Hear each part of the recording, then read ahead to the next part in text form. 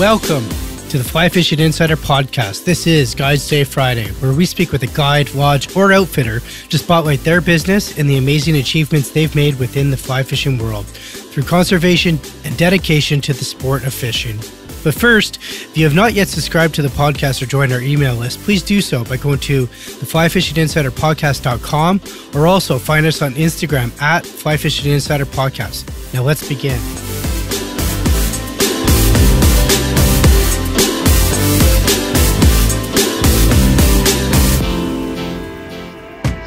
Welcome to Guides Day Friday. Today our guest is Brian Niska from Skeena Spey. Brian, welcome to the show. Hey, thanks, Greg. It's a pleasure to be here again. Yeah, no worries. Well, we always like you coming back, so why don't we just jump right to it? Can you tell us a bit about your operations at the lodge? You bet. So Skeena Spey is located just outside of Terrace. We're just upstream, kind of in the vicinity of the mouth of the Copper. We've got 10 acres right on the Skeena, a bunch of cabins here that we rent out. What's unique about this particular fishing lodge would be, we don't do set weeks. So we don't have a situation where everyone arrives on a Sunday, leaves on a Saturday, and we sell five-day fishing packages. Rather, we have people who are here for one night. We do day trips. We have people who are here for 3 weeks. Not all of our guests have to go guided every day. Sometimes, especially people on longer stays, will mix in a day or two of either unguided fishing or just straight up rest days, or in other situations, especially in the summer. And we do get a lot of families and couples. A lot of times people take a break from fishing and they go to Prince Rupert or they go up to Smithers and check things out north of here up to the lava beds. Mm-hmm. The other thing that's really popular in the summer would be whale watching out in Prince Rupert. So yeah, there's a variety of things that people can do when they're here on vacation. Last year we had people who were golfing as well as fishing. So that was pretty cool. So just kind of answer my next question. What can guests expect when engaged with your business fishing wise? Walk me through an average day. Yeah. So, we play to the conditions a little bit, but generally speaking, breakfast's at 7, dinner's at 7, sometimes 7:30. If we have a situation where it's really hot out, last year it was 37 degrees, then sometimes we'll get a much earlier start. But overall, it's a pretty civilized fishing day. As far as what time on the water, hopefully what people would find is very attentive, knowledgeable fishing guides who are focused on improving the guest's level of skill and also able to provide, other information about the area, meaning it's not just a situation of spending the day talking about fishing. If people want to learn more about the flora and the fauna, the guides are knowledgeable in that regard too. Brian, what are the amenities like at the lodge? You bet. We think it's pretty comfortable. Our favorite type of business would be couples and families, and we wanted to make the cabins as comfortable for people who aren't necessarily diehard anglers. You got bathtubs, on-demand gas hot water heaters, lots of space in the cabins, brand new beds. So I think it's the most accommodations in steelhead country. But, certainly for us, the big thing that we try and do is make the entry into the world of steelheading as comfortable as possible for people. Our philosophy has always been about trying to create new anglers versus just trying to convince those that are already coming to lodges to come to us instead. We'd rather create new business, and it's worked out well. And certainly that scheduling scenario where we'll take any length of trip has really worked in our favor, because a lot of times it's not about the money, it's about the time. And not everybody can dedicate 7 solid days to fishing, especially if they're coming from a long ways away and they need a day or two of travel on either end. You want to hit the ground running. I think that probably our most popular trip is people coming for 4 nights and 3 days. That seems like a good amount of fishing for people. They stretch it out over a weekend. So as far as the fishing goes, we're super lucky because we have a really long season. So we start at the beginning of March, kind of second week of March. That will be winter steelhead season, and that will run through until early May. And towards the end of April, we start running into early run Chinook salmon most years. And then we tend to take a little bit of a break in May for high water. We'll get back at it in mid-June as the river starts to drop. And once again, that would be Chinook salmon season. By the time we get to mid-July, start to see some steelhead in the mix. Last year, mid-July was actually really some of the best fishing, if not the best fishing we had all season. August is a real popular time. That's kind of the peak of steelhead running through the lower Skeena most years. September is the classic time of year to come. Everybody wants to come in September. Leaves are just starting to turn. It's a little crisp in the morning, but you still have a hint of summer weather. October is a funny one because October can be kind of miserable weather-wise. It can be not snowing, but kind of like towards the end of the month, sort of trying to snow. Like it's snowing like at 1,500 feet above, but it's raining sideways. But the people that come in October tend to really like it. And that's actually the time of year where folks tend to come back and want to go at the exact same time the following year. And I think part of what makes October so exciting, the fish are sitting in the runs more. So in August, the fish are really moving fast. They're coming up. In a lot of cases, they've got a ways to go, whether they're destined for the Maurice, the Kispiox, the Babine, the Sustat.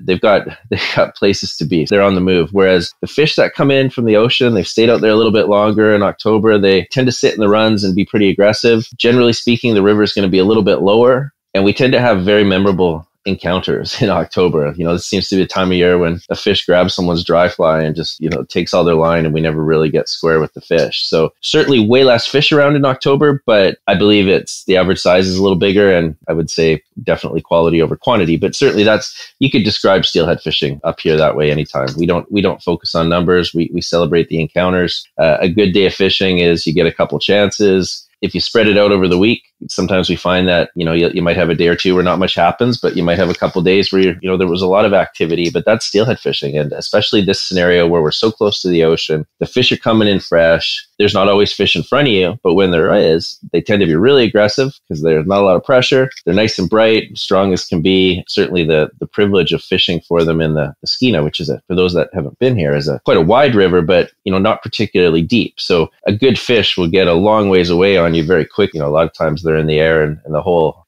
encounter can be a little more than people are used to if they're steelheading in other places where the water's not quite so big and the fish aren't quite so fresh. Brian, what's it look like for this year from what you can see? Oh, you never know. We had a great year last summer and fall, but we also were blessed with really incredible water conditions. So that really helps our case. But you'll have some winter steelhead fishing here whenever we get warm, wet weather. So whenever you get a high freezing level and a bit of rain, you're going to see a few fresh fish come in. So the folks that, have just been fishing throughout the winter months have had decent fishing whenever the conditions were right. But it's been kind of a funny winter because at times it's felt really mild and then it switches up and it's minus 15 plus wind chill. So, today the river's caked in ice. Hopeful that the forecast is correct and we have some warmer weather coming this week. Certainly at this point, it still feels pretty wintry here. And because of that, there hasn't been much fishing happening in the last month, I would say.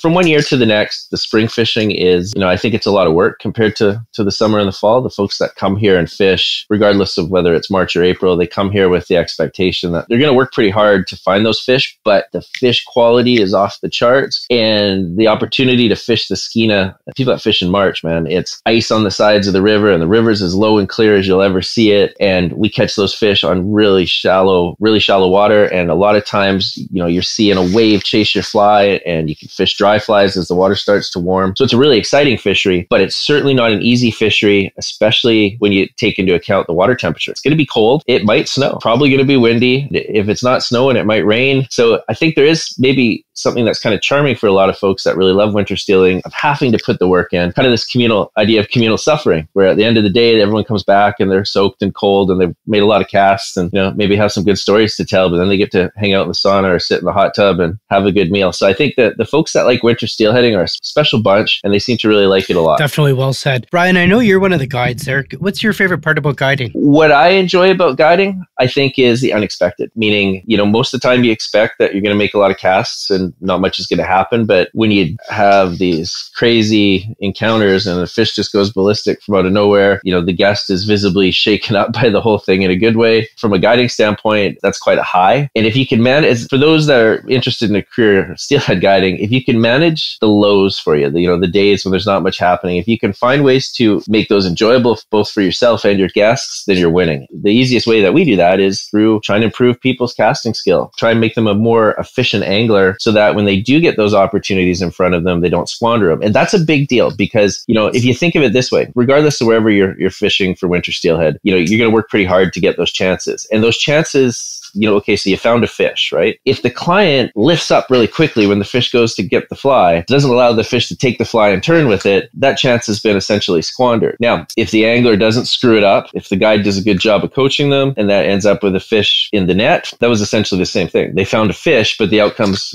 much different. So a lot of times, hey, it's out of your control and the fish jumps and it comes off. It's an equally good story to landing it, but you hate to see those opportunities squandered by people trout setting or, people moving too quickly quickly through a particular piece of water. Or the other big one is, remember, we're dealing with kind of cold water. So a lot of times before fish climb right on the fly, they'll show some level of interest. So the angler will get a little bit of a bump, say. Those that are experienced in the game, or at least well coached, will say, hey, something just happened there.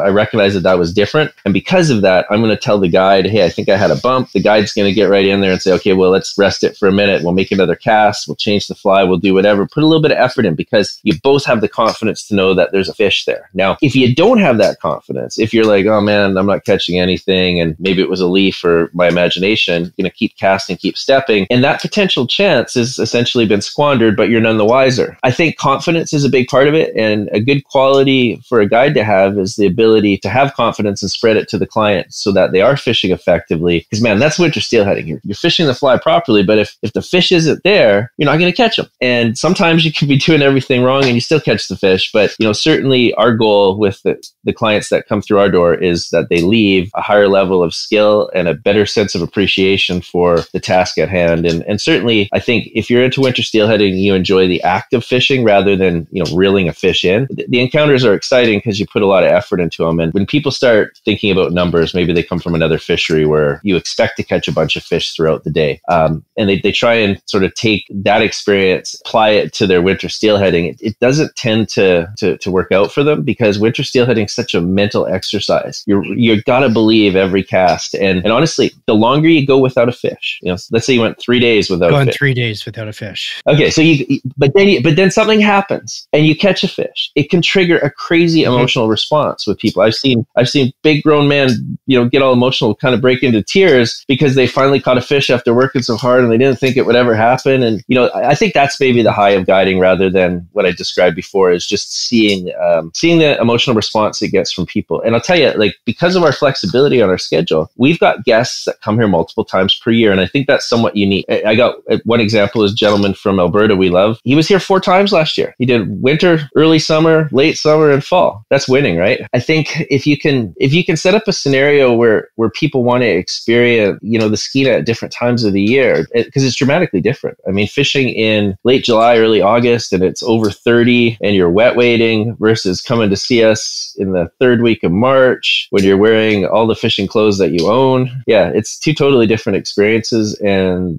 for myself, living up here, I think that's kind of a really neat thing, is that the spring and the fall in particular. So right now, I won't say you have a hint of spring in the air, but you sense that it's coming soon. And spring is the sweet zone. The air starts to smell really good. It's warm during the day. Then summer comes and, you got these super long days, and then fall is back. And fall here seems to last like 4 months. It seems like 4 months of fall is from the first hint of it in late August, early September, till it really sets in, or till winter really sets in December sometime. It's a pretty sweet zone. So I think that for those that are considering a Skeena trip, it doesn't have to happen in September. September is obviously the popular time that everyone wants to come up here, but you've got a lot of options, and each of them, I think, have their own unique aspects. Yeah, just to clear that up, I'm sure the Skeena is beautiful year round. So Brian, I do have a question for you. Guests that are coming to the lodge, they don't have enough equipment or the right equipment. I know the lodge offers some equipment. Can you touch base on some of the rods that you're currently offering? You bet. And I think that's a trend for people that want to travel light. We have a huge fleet of